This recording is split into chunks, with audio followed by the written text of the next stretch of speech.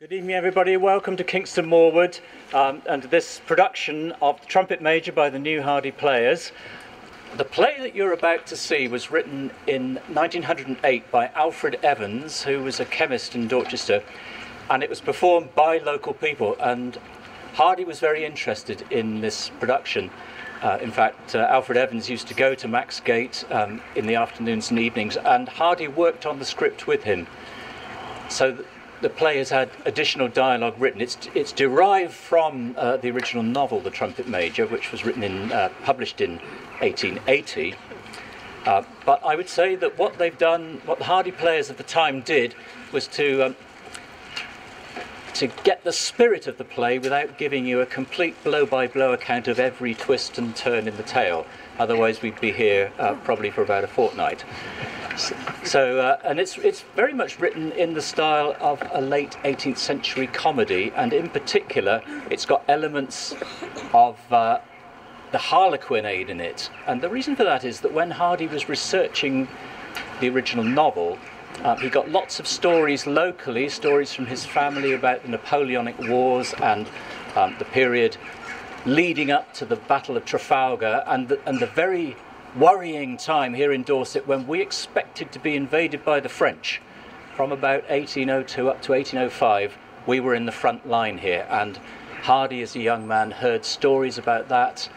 He went into the churches, and in the vestry they still had weapons left over from that time, which would have been used by the local equivalent of the Home Guard, and these were great long poles with horrible blades on the top, medieval pikes really, that they would have used to repel the invader if they came. So although the play is very light-hearted, the background to it is this threat of invasion, and it keeps bubbling up in the story. But just going back to the harlequinade, Hardy was researching the play as well in the British Museum, in the library there, and in the evenings he went to the theatre. And at that time, in the 1870s and 1880s, if you went to the theatre, you didn't just see one play, you would see 2 or 3 other pieces as well, and quite often one of those pieces was a harlequinade where you had ancient characters really, Harlequin and Columbine and Piero the sad clown and Pantalon the old miser and a very, very boastful captain. And it's a form of theatre that derives from commedia dell'arte.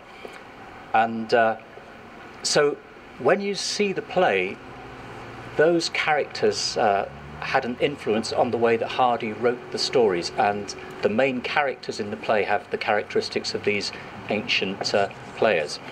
So that's the reason why when you see the play tonight, you're going to have various interludes of Harlequin dancers, and we're very grateful to Dorchester Ballet and Dance for agreeing to take part in this play with us. And so we're going to begin the Trumpet Major, ladies and gentlemen, with a harlequinade. Thank you.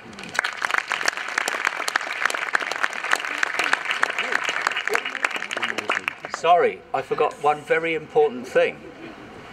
This set, as you can see, is fairly basic. It travels around all over the place, and we have done 2 or 3 matinees with this show when we didn't have the advantage of having lights.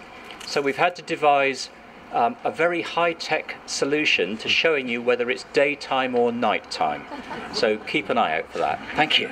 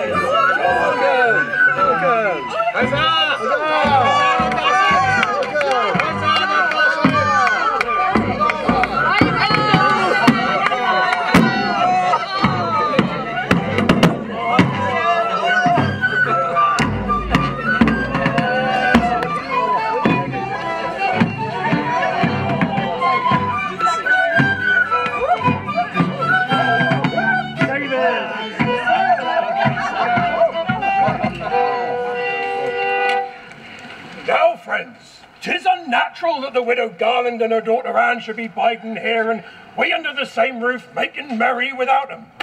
I've sent my son John to go fetch him in. If so be 'tis only for half an hour just to hear the singing. We'll give him a military welcome. Come on, mate. That's a good idea. Sitting up smart, then. Eyes fronts.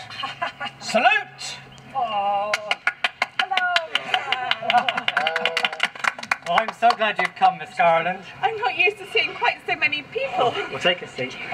Upon my honour, ma'am, but if you should have any misgivings on the score of respectability, ma'am, we'll pack off the underbred ones into the back kitchen. You'll excuse them, ma'am. Certainly, Miller Loveday. It's kind of you to think of us. Oh, no problem. There's Mrs. Cripplestraw, an old Corporal Tullidge who served well and long in the army. They faithfully promised that as soon as ever Boney's gunboats appear in view and they have fired the beacon, to run down here first in case we shouldn't see it. 'Tis worthwhile to be friendly with they. Oh, 'tis quite worthwhile, Mr. Loveday. And these soldiers, well, they be from the camp upon the down yonder.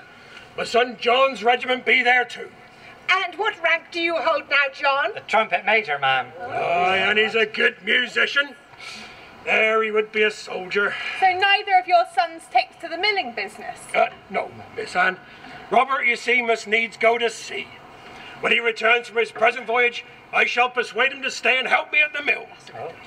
Why didn't you speak to me afore, child? I met you in the lane yesterday and you didn't notice me at all. Not notice you, Corporal? What do you say? I'm sorry for that, Corporal. You was walking along with your head full of some high notions or other, no doubt. 'Tis the young bucks that get all the notice these days. Us old folk be quite forgot. I can mind the time when young Bob Loveday used to lie in wait for ye. Now, Corporal, I always respect old What do you folk. say? I say that Why do I keep me hat on? Why, because I was wounded at Valenciennes in June '93. We was trying to bomb down the tower, and a piece of shell struck me in the head here. Here. I was no more nor less than a dead man for 2 days. If it hadn't been for that and my smashed arm, I'd have come home none the worse for my 25 years of service. You got a silver plate let into your head, ain't you? What do you say? You've got a silver plate, a clamped on your head. Oh, stick to me cider, 'tis purty drinking. The way they mortised his skull is a beautiful piece of workmanship. Perhaps you'd like to see the place, Missy Anne. 'Tis a curious sight. You don't see such a wound every day. Oh no, I'd much rather not see it. Well, she don't want to see your head, but maybe she'd like to hear your arm. What do you say? Rattle your arm, Corporal. The bone is knocked all to pieces. Ah, that I will. Smash to a pummy, same time as me head. Oh, please don't do that. It don't hurt him, bless he. Do it, Corporal. Bless he, not a bit. But there's no life in the bones at all. They'd be as loose as a bag of ninepins. You can feel them, quite plain. He'll undo his jacket in a minute to oblige you, Missy. No, I quite understand. Well, does she want to hear her and see any more, or don't I she? don't know, Corporal. Sit down. Has anybody seen the terrible flat-bottomed boats the enemy are going to cross in? Well, my brother Robert saw several of them paddling about the shore the last time he passed the Straits of Dover.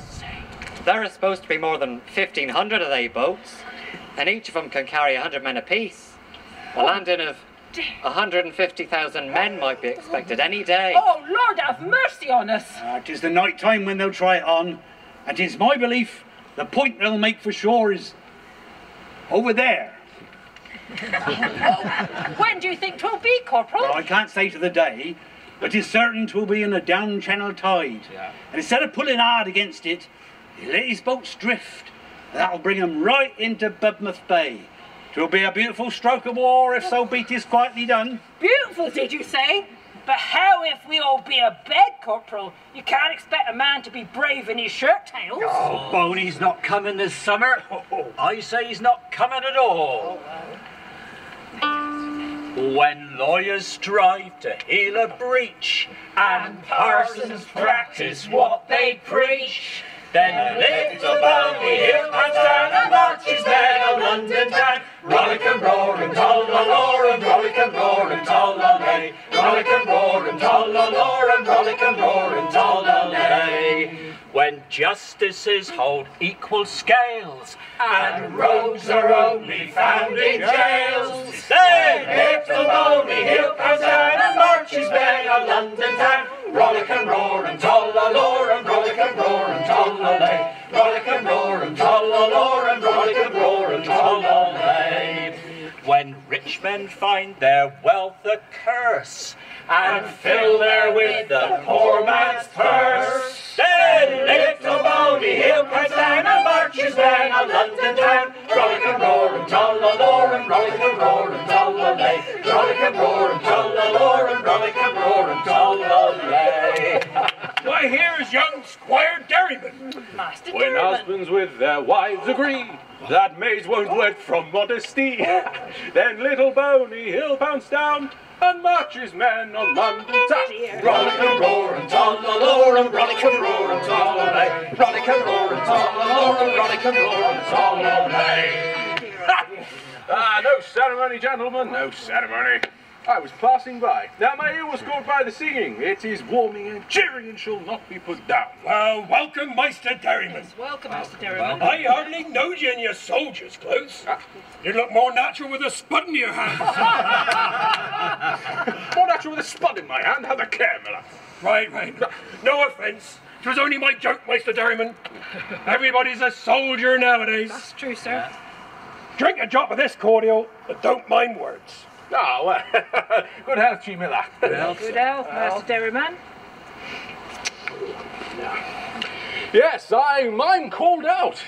It is ticklish times for us soldiers now. We hold our lives in our hands. Well, those fellows grinning at, I say we do. Staying with your uncle up at the hall, I suppose? No, I'm billeted at Casterbridge. Oh, Casterbridge. But I must call in and see the old Gentlemen? gentleman. Now the old skinflint. Why, he lives off the sweepings of the barton. And as for me, well, the profession of arms makes a man proof against all that. I take things as I find them. Quite right. Another drop, Meister Derriman? No, I'll take no more than is good for me. Hello, Corporal. How's your head? You see? Why? 'Tis the widow Garland's daughter. You remember me, of course. Festus Derriman of the Yeomanry Cavalry. I remember that your name is Festus, but that's all. As 'tis well known, specially lettered. I suppose your friends are disturbed by my coming in, as they don't seem to talk much. I often find that people are put out on my coming against them, especially with my regimentals on. You don't say so. Yes, 'tis where I have. Perhaps you don't like us warriors as a body, eh? What do you see to laugh at? It was only a little laugh, but I thought you were only a yeoman. And what of that? The yeomanry, my dear, are respected men. Men of good families. Many of us farm our own lands. Many of us ride our own chargers, don't you know? Unlike these cussed fellows do. What? These are friends and neighbours of Miller Loveday, and he is a great friend of ours. What are you thinking of talking like that? It is ungenerous of you. Oh, I've affronted you, isn't that it? Fair angel, fair... what do you call it? Fair vestal? Ah, well, would I had you safe in my own house. But honour is to be minded now, not courting. Rollicking, roaring, toll-a-loring. But I do like you. I don't allow it. Oh, come now. You see how we carry on with the girls in Blandford. Blandford? Well, this idling won't do for me, folks. I ought not to have come in by rights, but I heard yourselves having a merry time, and it was worthwhile seeing what you're up to. Oh, you're not off yet, are you, Meister Derriman? Oh, I must get back to quarters, Miller. Good night. Quite right, sir, quite right. Good night, ma'am. Good night, sir. Good night, Missy Anne. Night, all. You should have teased Dee a little more, Father. Oh. You would have soon made him as crabbed as a bear. Wasn't worthwhile. He came in friendly enough. Well, we must be off, Mr. Loveday. Thank you very much indeed, sir. We've had a very merry evening. Come on, mate. Goodbye, sir. Goodbye. Night all. Good night, sir. Well, I'll see you down the road. Good night, sir. Well, come on. We must be going. Thank you, Mr. Loveday. What a fine fellow that Festus Derriman is, my dear. Oh, Mother, don't speak of him. He's just a great big bragging fellow. He cares more about his clothes than anything else. If all the yeomen are like him, I don't want to know any of them. But, my dear, he will be quite rich one day. When old Squire Derriman dies, you ought to get to know him better. I hear that he has a lot of money hidden away, so they say.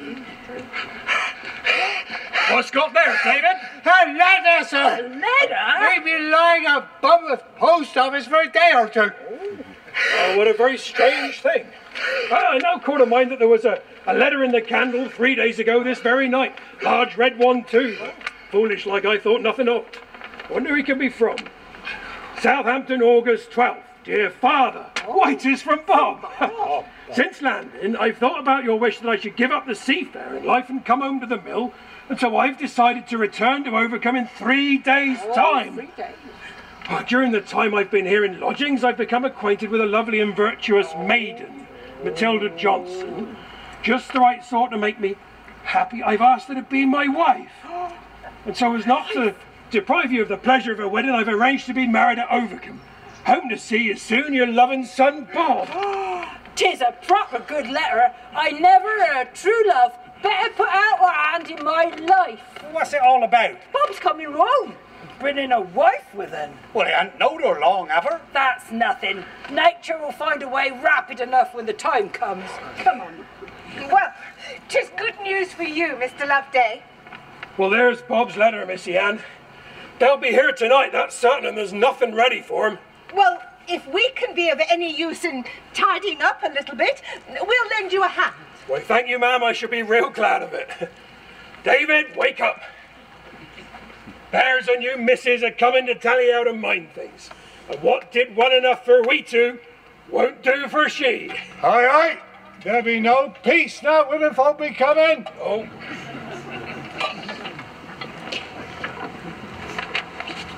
Matilda Johnson. I've asked her to be my wife. And yet, before Bob left, he gave me a curl of hair in this locket. He's forgotten all about me. I can't keep it now.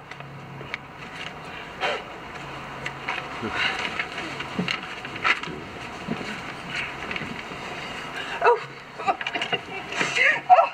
never do for Bob's young lady to come here and find the house in this state. Just look at all the dust. Ah, Mrs. Garland. Now, why don't you come and live here with me, and then you'll be able to see the things at all times. I've only got old David there, and he's a poor dunderheaded fella for getting up a feast. His sight is bad, 'tis true, but he's very good at making the beds and oiling the legs of the chairs, or I should have got rid of him years ago. Well, Mr. Loveday, that wants considering. I've often thought we was made for one another. I'm not so sure about that.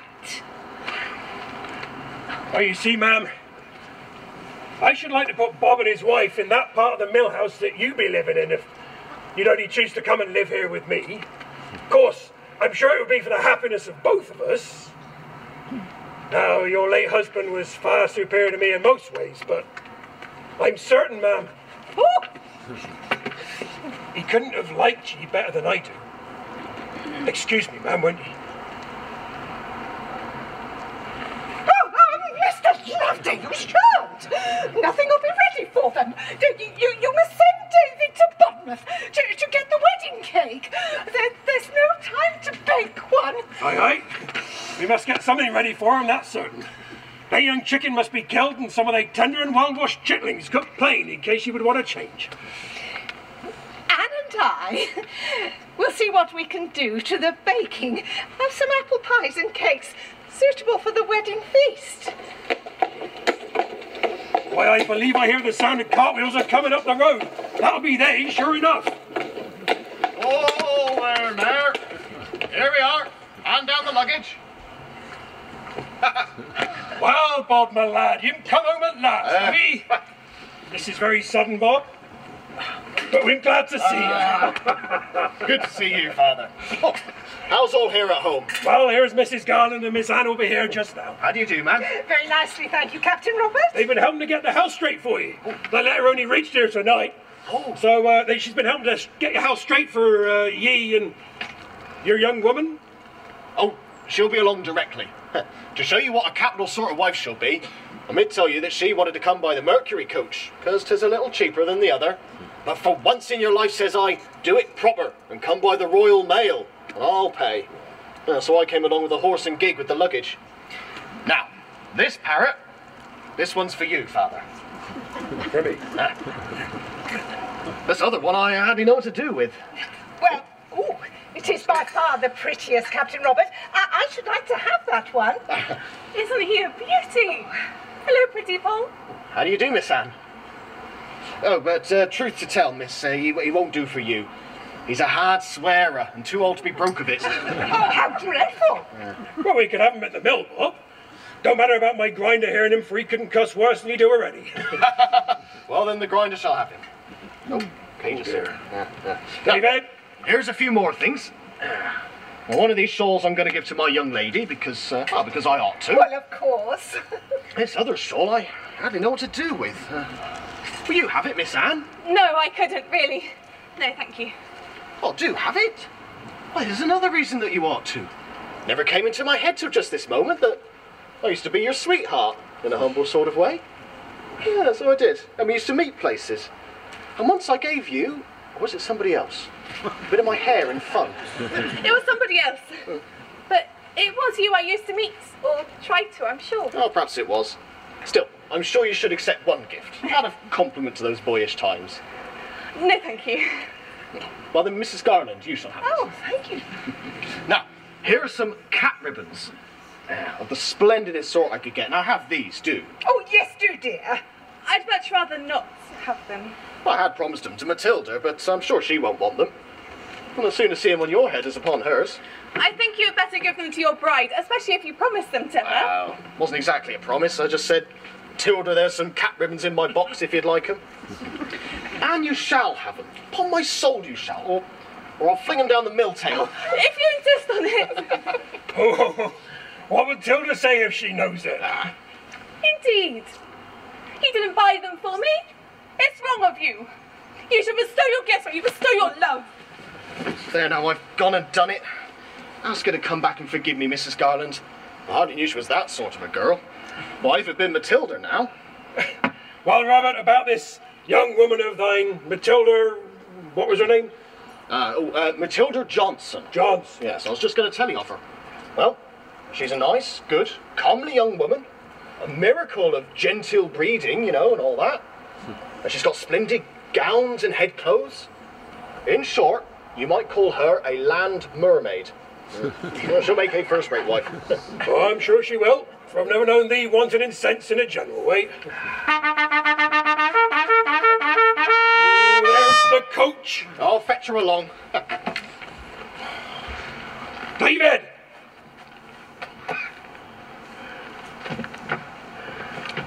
Bring the best glasses from the corner cupboard. David, bring a corkscrew. David, whisk the tail I spot frock round the inside of they mugs. David, put the kettle on. Oh, and David, light some more candles. Oh, how lovely. Oh, delightful, delightful. Welcome, Miss Matilda. We'd be delighted to see you. Well, I'm delighted. It's just lovely. You must have a drop of cordial. Yes, I do like cordial. David. Yes. Father's homemade this. Thank you, David. Thank you, David. Well, here's health and happiness to us all. Health and happiness. Health and happiness.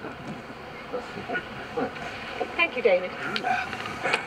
Nicholas. Well, here's Mrs. Garland and Miss Anne. They do bide under the same roof with us. How do you do? It's so lovely here. You have a real stream of water and a real millstone and real ducks and everything. Yes, 'tis real enough. And you'll soon know it once you've lived there and missus and had to clean the furniture. What lovely oak beams, to be sure, and oh, what a lovely lot of china. It's so lovely to be in so homely a place. You get the sea breezes here, no doubt? Well, yes, my dear, when the wind is this way. Do you like the windy weather? Yes, though not at present, for it blows down the young apples. Apples are going to be plentiful, it seems.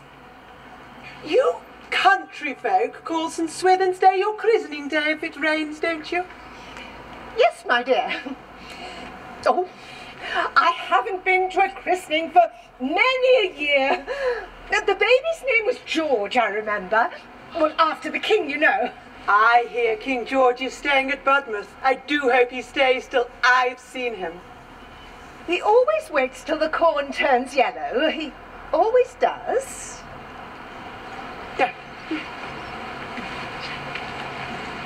How very fashionable yellow is getting for gloves just now. Yes. Now, I hear some people wear them to their elbow. Do they? I was not aware. I struck my elbow last week so hard on the door of my aunt's mansion that I feel the ache still. Oh, la! What dreadful creature is that? Oh, what a horrid bull. I'm so frightened, I hope I shan't faint. She won't harm you, ma'am. She's as timid as a mouse. I shall be gorged to death, I am sure. Oh, good heavens, I think she has fainted.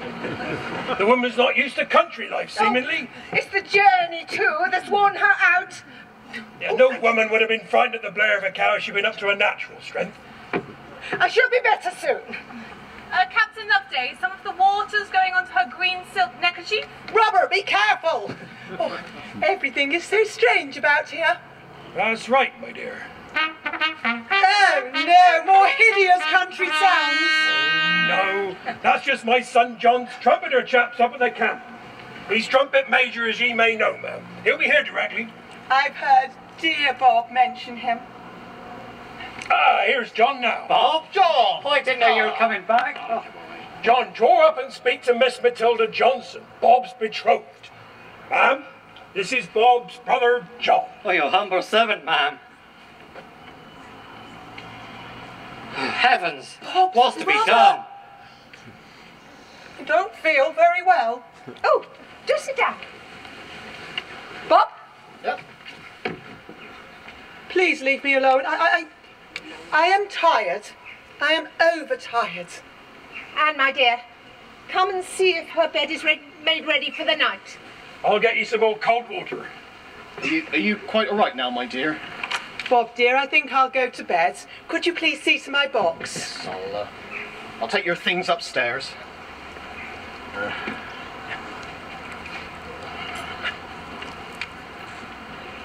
I must speak to you. Yes. Yes, of course. You are Bob's brother. I didn't for the moment recognise you. But you do now. Oh, yes, as Bob's brother. You've not seen me before. No, I have not. Good heavens, what a lie. I say I have not. Oh, nor any other men in my regiment. Captain Jolly, for instance. Certainly not. You are mistaken. I'll remind you of particulars. You know what you are. You scandalise this house by coming here. You are bringing my brother to ruin by deceiving him, and I won't see it done. You must leave this house at once. Hear me and let me speak. I won't hear a word. You are an impostor and you must go. Bob knows nothing of my past. And if Bob only knew what I know about you, he would never have brought you here. Have you no pity? You can sleep here tonight, but you must leave this house at daybreak tomorrow. I can't. It's impossible and it's cruel. I have no money. I will find you money for your journey. You must go, do you hear? You have no pity. Let me just speak to Bob. You won't? Oh, how are you to drive me out like a dog? It does seem hard, that I own. But I must be rough to you to be just to Bob. I shall come for you as soon as 'tis light and drive you away from Overcombe. You understand? John! Go!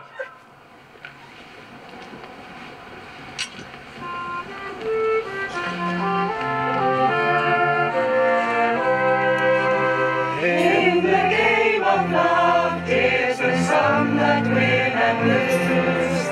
In the game of love, dear, you have to pick and choose. So do your courting carefully, or else you'll end like me, cast adrift without a sail and heading out to sea. Heading out to sea, heading out to sea, cast adrift without a sail and heading out to sea.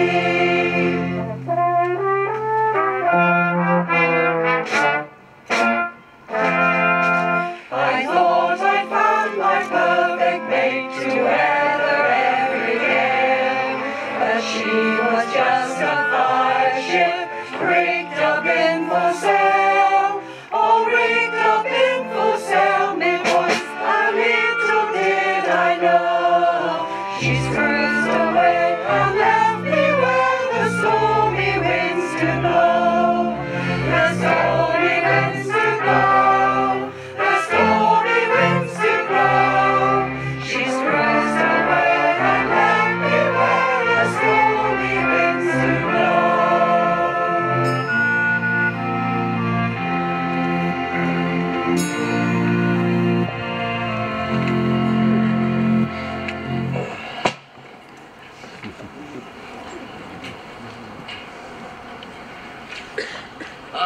Well, Father, it's nice to wake up in the old home again. Aye, my lad. Things go on much the same with us. But you bringing a wife home will need some change of rooms, I suppose. Oh, we shan't put you to any inconvenience. We'll stow away right enough. Breakfast be quite ready, sir. Is Miss Johnson downstairs? Not yet, Maester. We'll wait until she's down. Let me know when she is. I'll be getting terrible hungry. Aye, Maester. Oh, she'll get up sooner than this, you know, once she's signed articles and got a berth here. How long did ye say you'd known this woman of thine? About a fortnight. Not very long, eh, Bob? No, it don't seem long, 'tis true. And in truth, 'twas longer. 'Twas 15 days. And a quarter. Oh, but hang it, old Father. I could see in the twinkling of an eye that the girl would do. And I knows a woman well enough when I sees her. I'd take the widow Garland and her daughter Anne, for instance. Well, the girl's a nice enough little thing. The old woman, oh no, not for me. Well, what of her, pray? Well, I mean, I wouldn't have chosen her. She's a style of beauty I don't care for. Oh, if 'tis only looks you're talking of, there's nothing to be said, of course. Although there's many a duchess worse looking than Mrs. Garland. I've touched a tender spot, I see. Good morning, Mr. Loveday. How is Miss Johnson this morning, Captain Robert? Thank you, ma'am. We're waiting for her to come down to breakfast. She's had a nice, long, quiet night, and we haven't hurried her. Well, I hope she's feeling better. Here are some things that David has brought from Budmouth. That is the wedding cake, Captain Robert, and here are some apple pies. Oh, this is very kind of you, Mrs. Garland, I'm sure. With a lot of fine victuals like this, we ought to have a good time, eh, Father? Aye, aye, son. Mustn't forget the poor folk at such a time. We'll come in again after breakfast. Maester! Maester! I bid to call her. And as she didn't speak, I rapped. And as she didn't answer, I kicked. And the door opened. And she's gone. Gone? Gone, man? What do you mean she's gone? Oh, let me go and see. Gone? Matilda gone? Whatever can have happened? Well, as far as I know, she asked if we could leave her last night. She wasn't well, and as far as I know, she went to bed early. Perhaps she's only gone for a morning walk. Well, this is all very mysterious. I suppose Bob has known her some time. Oh, he's not known her long, no. Well, I thought she was rather strange last night. But then, where can she have gone? Well, she's gone right enough. And her box and her things are all gone too. Oh, Miss Garland, what's to be done? It'd be so lonely to cruise about for her by myself. Would you come and cheer the way? Where shall we look? Oh, in the holes in rivers and down wells and in quarries and over cliffs. Your eye might catch the loom of a bit of shawl or bonnet that I might overlook. Didn't you think highly of her, Miss Garland? Oh yes, very highly. She really was very beautiful. No nonsense about her looks, were there? No nonsense at all. Her beauty was thoroughly ripe. Not too young. We should all have got to love her. What could have possessed her to run away like that? I don't know, upon my soul. She's gone away in scorn of us. In scorn of us? To my mind, she seemed glad enough to get a hold of us. There must be something wrong with the woman or it wouldn't have happened. Well, there'll be no wedding now, that's certain. But then what's to be done with them victuals? Give a dinner to the poor folk. That's the way to use these up. Well, that's true. The neighbours must never hear of Bob's folly. But I've been thinking, Mrs. Garland, ma'am, that there might be a wedding after all. Yours and mine, don't you know? Now, what do we say?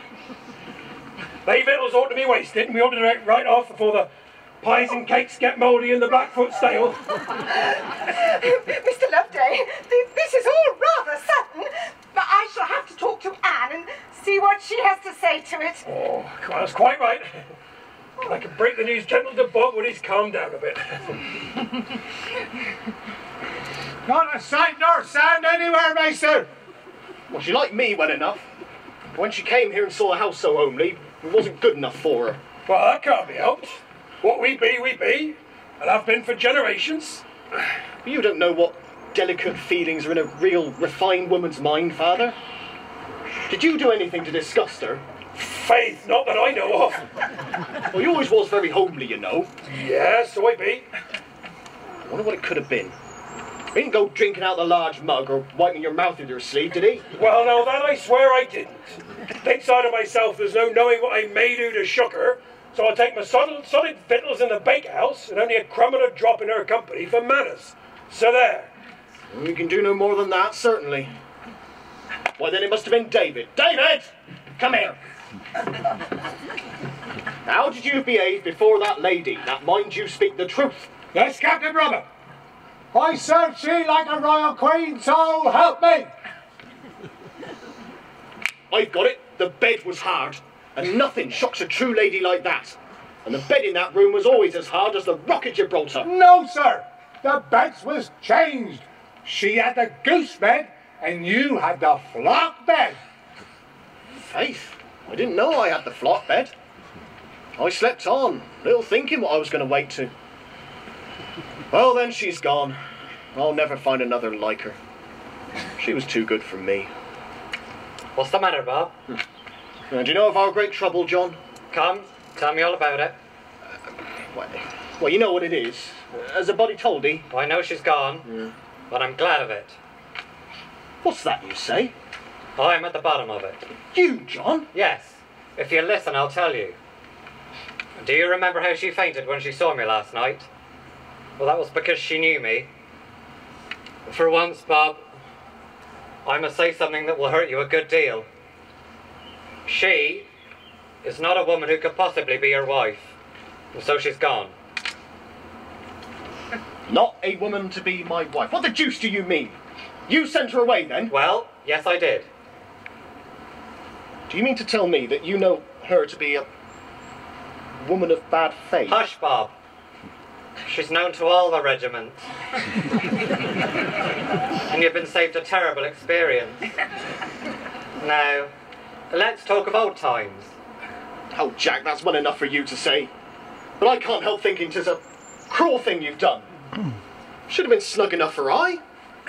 Well, I will go after her. You can do as you like, Bob, but I would advise you strongly to leave matters where they are. Well, I won't leave matters where they are. You have made me miserable, and all for nothing. I will go after her. Oh, Bob, I hardly expected this. That's because you don't know your man!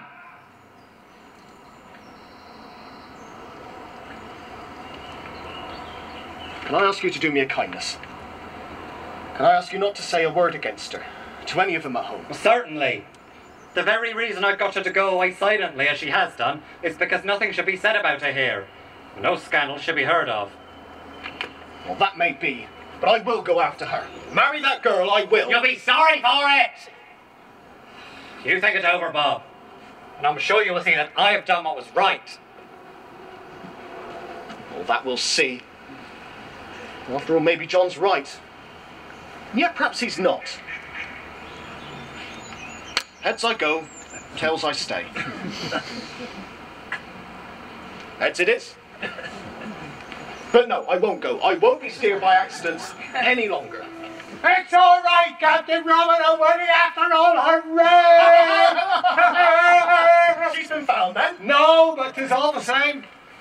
All the same? What do you mean? It's of no consequence and no harm will be done. No consequence? The Maester and Mrs. Garland mean to get married at once so as not to waste the wedding victuals. Ha ha! I don't care for wedding victuals. Oh, how you disappoint me. But then why should I object to other people's happiness just because I've lost my own?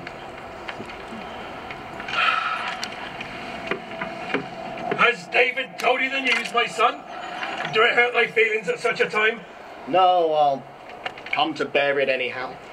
Well said, my son. Mrs. Garland and I mean to get married so as not to waste the wedding feast. We mean to do it right off at once. It was a good thought of mine and Mrs. Garland's, and I'm glad 'tis settled. I hope you don't mind, Robert. No, of course not. My congratulations. Oh, poor Matilda.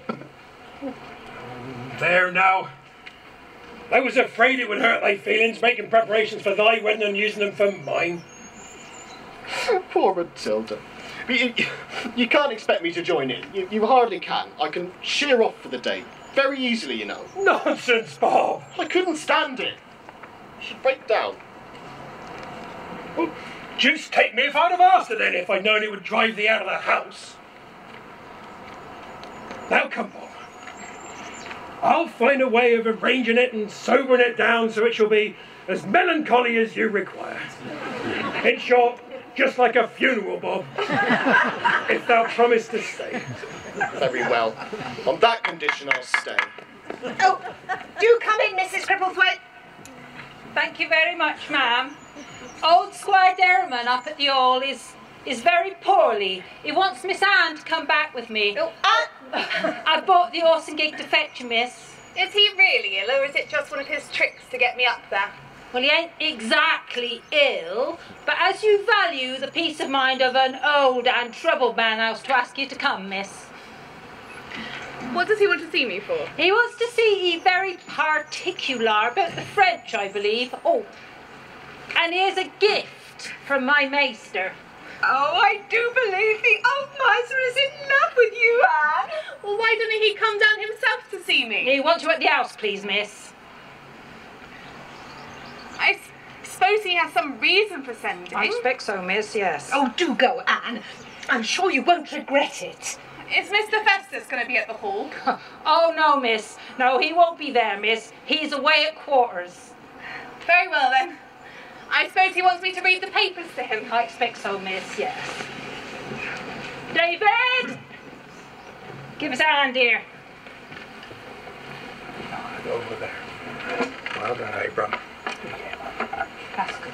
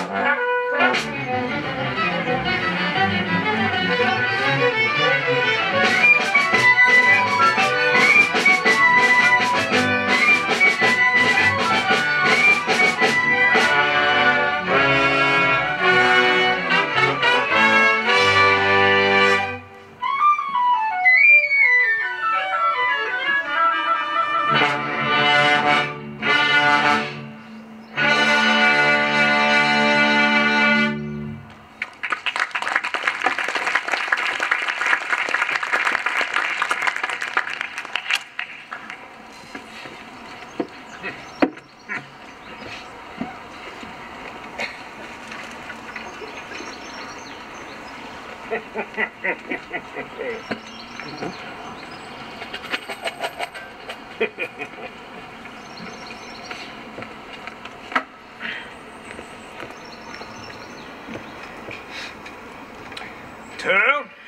4, 6, 8, 10, 12, 14, 16, 18, 20, 22, 23 and a half. Northwest.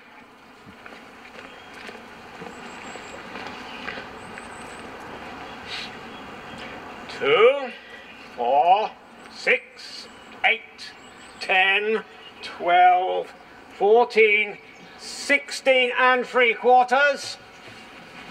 Northeast. Thank heavens you've come, my dear. Did you forget it was your day to trip across and read the newspaper to me? It's cost me a horse and a gig and a man's time in coming for you. Oh, but there are... since you've come, I don't begrudge you anything. I don't much like coming even now. What made you so seriously anxious to see me? Oh, well, you are a good girl and true. Of all the people I can trust, you are the best. It is about my bonds and my title deeds, such as they are, and my leases, you know, and a few guineas in packets, and more than those, my will that I want to speak about. Why? Well, it's like this. The French may be here any day. That's certain. Heaven knows what will happen to the men of these parts, but the women will most likely be spared. Now, you see, I'll show you. See down there? Down there? Yes, I must trouble you to look down there. Oh, no, not too close, not too close. Now, I thought and thought of a woman who could best keep a secret about a buried tin box for 6 months. And I said to myself, Anne Garland. You wouldn't be married before then? Oh, no. I wouldn't expect you to keep a close tongue after such a thing as that. Is that all, sir? Just a moment longer, my honey. Come here a moment.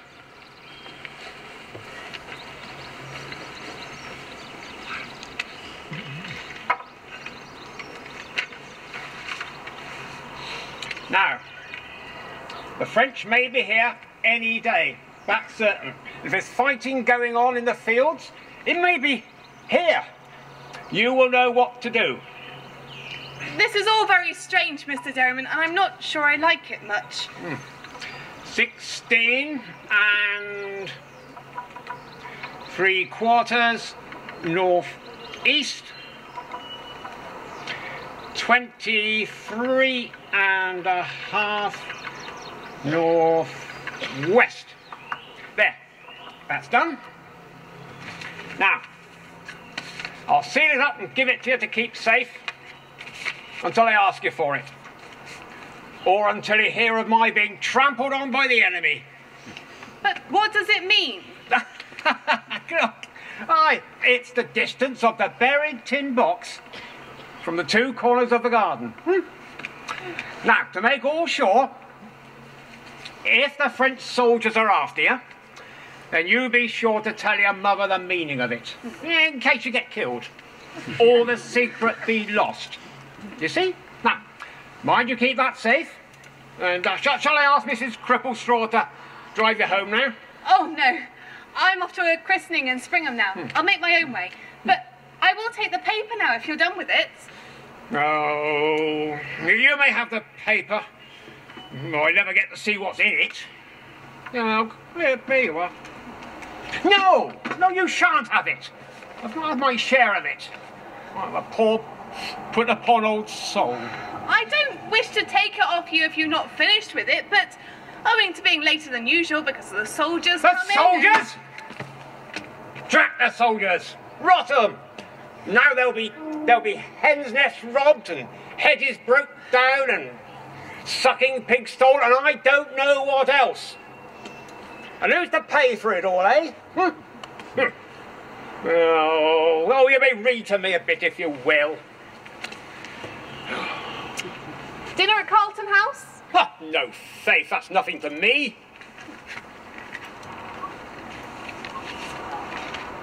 Defence of the country. Now, you may read that if you will. What's that? Eh? What do you see out there? There's a yeoman, one of... soldier? Oh, scrunch it all, it's my nephew. Oh, read on, prithee, my dear. Oh. Nunky! How do you feel? Glad to see. I'm bad and rackish, Festus. Oh, to be tender. Oh, a little more softly. There's a dear nephew. Oh, my arm is no more than a cobweb. Oh, poor soul. Why, you were all a tremble, uncle. Oh, yes, it is because I'm pleased to see you, Festus. I always get all of a tremble when I'm taken by surprise by a beloved relative. 'Tis how we do in the army. You scarcely expected to see me. But here I am! Yes. I'm glad to see you, Festus, dear. You're not going to stay long, perhaps? Quite the contrary, Uncle. I'm going to stay ever so long. Oh, I see. Oh, I'm so pleased, Festus. Ever so long, did you say? Yes, ever so long. In fact, I'm going to make this quite my own home. And then when the wars are over, I will come and live with you and make you a comfortable old man. How you do please me. Yes, I knew it would relieve you. Oh, you always were kind that way. Yes, I always was. I'll stay here all day, and all night too, just to oblige you. Oh, thank you. That will be very nice. Yes, I knew it would relieve you. I wish I had a present to give you, Festus, but as ill luck would have it, I've lost a deal of stock this year, and I've had to pay out so much. But have you heard the news? No. Eh? They say that Boney will choose this part of the coast for his landing, and that the yeomanry will be put in the front as a forlorn hope. Who's told you this? The newspaper men say so. No, there's nothing in that. Yes, why, it is our little Anne. And are you and your mother always going to stay down there in the mill house looking at all the little fishies, Miss Anne? I suppose so. Why do you ask it? I hope you will. I'll be getting along now, Mr. Derriman, unless you want any more reading. Don't let me hinder you. Will you or won't you, my dear? I cannot read to two. I must go on. You cannot come with me, Mr. Festus. Nonsense, you foolish girl. I will walk with you down to the corner. No, we might be seen, and I don't wish it. Now, that's shyness. Come. Get off! I don't allow it. Well, allow it or not, I will. Well, then you are cruel, and I must submit. Oh, well, dash my wig. I won't do any such thing for the world. Why, I thought your go away meant come on! As it does with so many of the women I meet, especially in these clothes. Now, you are coming this way tomorrow, perhaps? No, that is not likely. Then Sunday? No, not Sunday either. Monday? No. Tuesday? No. Wednesday, surely? It is unlikely I will come any of those days. That is quite unnatural. That's rough on me. Seeing as how girls are after us soldiers as a rule. Did you speak? No. Perhaps you don't like us soldiers as a body. Even the finest specimens of us, eh? Did you laugh? Did I laugh? Why, yes, you know you did, you young sneerer. Are you laughing at me? Is that who you were laughing at? I would like to know what you would do without such a one as me, if the French were to drop in upon ye any nights. Oh, would you beat them off, Mr. Derriman? Can you ask what I'm for? You don't think anything of us soldiers. I think a lot of soldiers. When they come back from war covered in their glory. But when I think about how they got that glory, I don't like them so much. Well, you mean the business of chopping off heads and blowing out brains and all that sort of thing. Quite right. A tender heart like yours should feel a little horrified. Whereas me, I wouldn't mind a battle a week. Yeah, come on. Are you laughing again? No, merely admiring, I assure you. Dash my wig, that girl's a riddle. You like some milk, sir? Milk? No. Horrible stuff. I am Festus Derriman, not a babe in arms. Away with ye, go on. Suit yourself. Milk's horrible stuff. Not gone yet, then, nephew? No. You see how ill I am? Oh, no better by any means, you see. So, I can't entertain you as well as I would. Why not try a change of air? See this is a dull, damp hole. Oh, indeed it is, Festus. And I am thinking of moving. Where to? Oh, up into the garret, in the north corner. There's no fireplace in the room, but I shan't have need of that. Poor soul of me. 'Tis not moving far. I tell you what then, Uncle Benji. You shall go on to Budmouth. Budmouth? Budmouth, yes! Now, I won't hear a word against it. Old Miss Crippleshaw shall drive you up there straight away, and I'll come and see you in a couple of days. Yeah. I tell you, it will be the death of me. Nonsense and do you a power of good. Go, you shall. Right. Mrs. Crippleshaw! Coming, sir, coming. Come on. Yes, Master Derriman. Now, I want you to find someone to drive the old miser up to Budmouth and find him some lodgings there for a few days. He needs a change of air. Do you understand? Yes. And, Miss Cripplestraw, lay a supper inside for 6. Supper for 6? God have mercy on me. What will the squire say? Never you mind. I've invited some friends of mine down from the camp yonder. Ah, you want the old man out the way, don't you? Oh. He's as deep as the old man himself. He is as deep. And where am I supposed to get food for supper for 6? When you're done 6 muttering people? to yourself over there, come and clean my military boots here. This pigsty of my uncle's is not fit for a soldier's cupboard. Now, Miss Cripplestraw, what deal of stock has my uncle lost this year? Well, sir, let me see. I can call to mind we've lost 3 chickens, a tom pigeon and a weekly suckling pig, one of a fare of 10. But I can't think of no more, sir. Not a lot after all, eh? The old rascal. The old what, you say? Nothing. He's tight-handed. He's close-fisted. Oh, fie, sir. I only is a little. I hope he treats you well in your fortune, sir. I hope he does too. Now, do people talk about me here? Well, sir, yes, they does off and on, you know. They say you be as fine a piece of cavalry flesh and bones as was ever growed in fallow ground. What? And I wish I was no more afraid of the French than you be. Well, you needn't take it as careless as I do. Yeah, there's as good as I in the army, and even better. Oh, and they do say, sir, that when you fall this summer, you'll die like a man. What do you mean? Well, sir, really, sir, I shan't forget you when you lies a-mouldering in your soldier's grave. But what do you mean well, when I because, fall? sir, by all accounts, the yeomanry will be put in the front.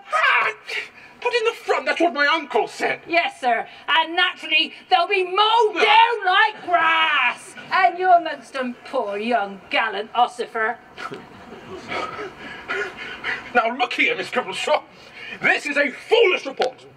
How can the yeomanry be put in front? Nobody's put in front. No, we yeomanry will be away in the houses and in the safe places guarding the jewels and possessions. Now, do you really think... Well, sir, I'm afraid I do. And I know a great warrior like you will only be too glad of the chance. 'Twill be a great thing for you. Death and glory. I hope upon my heart you get what you desire. I often pray for it at night for you, sir. Oh, cuss you needn't pray about it. Oh, no, sir, I won't then. But my sword will do its duty. There, that's enough. Now, bring us some of the squire's strong beer. Oh, sir, you be a deep one. With the old miser out of the way, I can have a hunt for the money he's got stored away somewhere. By gad, I'll have some fellows down from the camp tonight, and we'll have a merry time with the squire's strong beer. Here they are! A great thing to me. Riding down to Budmouth town, I reach faithfully, and maiden mistress summoning me tender hostelry. Oh, cider is a great thing to me. Comrades, I've packed off my scram-down blue village galley chronicles of Budmouth. Now, he takes care that there will be no comfort here. So you must take things as you find them. There's little to eat for certain, but we will find plenty of drink. Drink!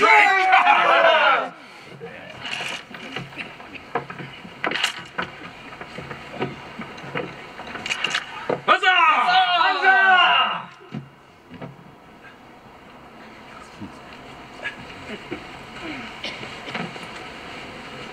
Well, I came to fetch you home, Miss Anne. Your mother was very anxious to know what had become of you.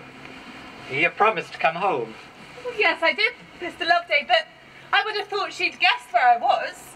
She asked you to come and get me, I suppose. Well, she didn't exactly ask me. Well, then what did she say? She said that you had gone to the christening party at Springham, but something else asked me to meet you. And what was that? Well, you must know, Miss Garland. How should I, dear Trumpet Major? Did you say dear Trumpet Major? I was merely inquiring what or who asked you to come. Well, something inside me. Frankly, my own heart. That's sentimental, Mr. Loveday. Well, it may be. More's my misfortune if you don't like it. Oh, I do like it dearly. Oh, how sweet of you to say so. Dear, good, pretty Anne. I meant I liked it in books. Reading about it. You know, when people in books say nice things to each other. Oh. Then one that is sad must be sad still, and indulge in no hope at all. I'm sorry, Mr. Loveday. I wish I was warmer. Shall we get along now? Shall we go across the fields? How strange it was, Miss Matilda Johnson leaving so suddenly like that. Yes, it was. She seemed to know you. Yeah, she did. Then you've met before? Yes. I don't suppose you had anything to do with her going away? Yes. I mean no. Gad, I won't explain. What can he mean? What's that? I don't know. I'll go and see. Well, what is it? Festus Derriman has some company in the house. Listen. Hey, cheers! The old squire can't be at home. Come on, let's go.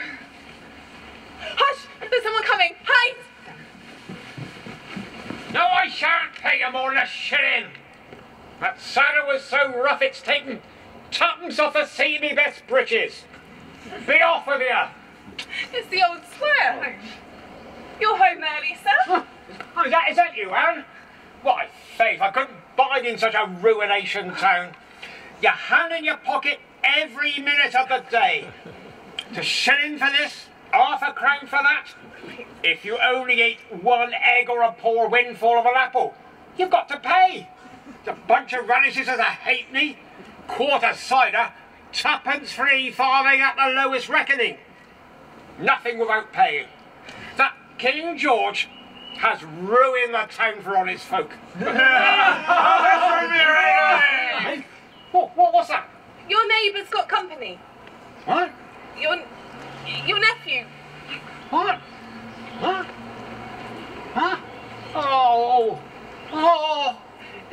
got my best silver tankards that I've never used. My best strong beer.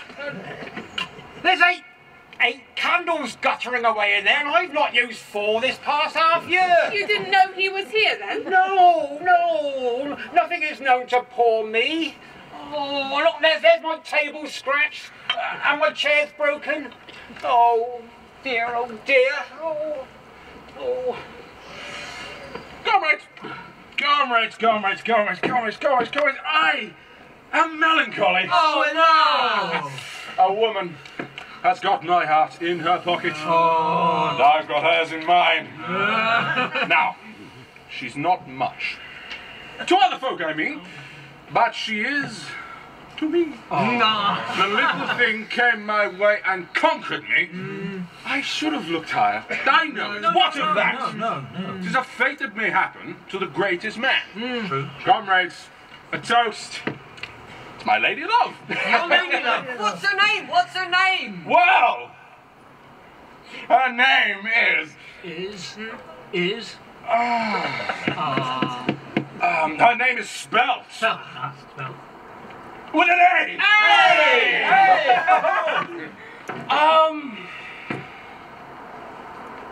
N.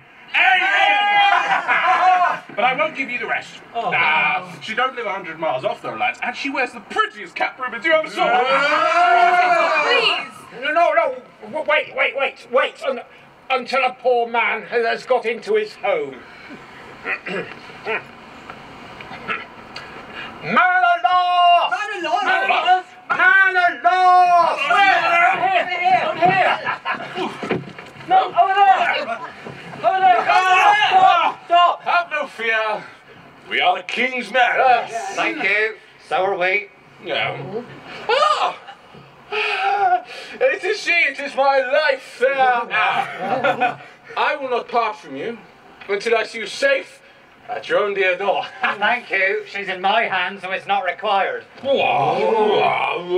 I had my sword. Is there not quarrel? Well, let's put it to her. Whichever of us she likes best, he shall take her home. Miss Anne, which? You shall both walk me home. One on one side and the other on the other. And if you're not quite civil to each other, I shall never speak to either of you ever again. Go and get your hat, Mr. Derriman. Yes. And be quick about it. Yes, well, you'll wait until I've got it. Yes. What fool has locked the door? Quick, let's relieve them. But we promised to wait. Fie on you for making such a hullabaloo in a weak old man's door. What's in you to rouse honest folk at such a time of night?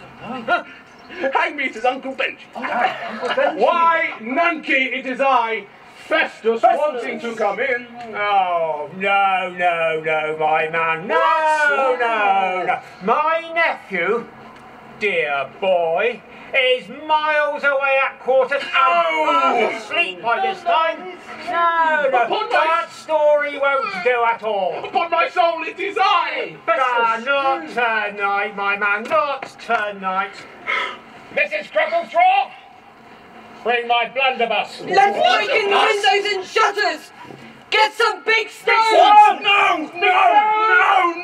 No! Comrades, no! He's subject to fits. Perhaps we would drive him into him, then 'twill be manslaughter. No, comrades, we must march without our hats. What? Without our honour is at stake, lads. Yes. Now, let's go and see my beauty home. Yes? Yeah. She's gone. Gone? Yeah. Gone, man. Gone. It is my enemy. That has tempted her away with him. Yes. Could I find that regular common man? I would. Oh, yes, you would. Yes. You would what? I would take him by the hand and say, guard her, if you are my friend, guard her from all harm. A good speech. And I will too. Come, Miss Anne.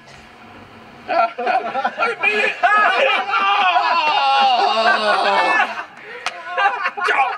Oh, curse you all! Laughing at me. Hey!